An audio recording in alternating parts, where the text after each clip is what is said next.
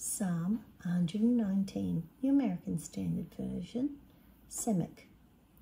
I hate those who are double-minded, but I love your law. You are my hiding place and my shield.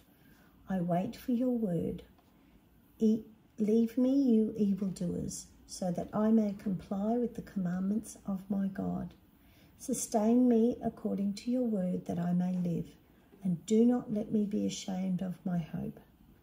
Sustain me so that I may be safe, that I may have regard for your statutes continually. You have rejected all those who stray from your statutes, for their deceitfulness is useless.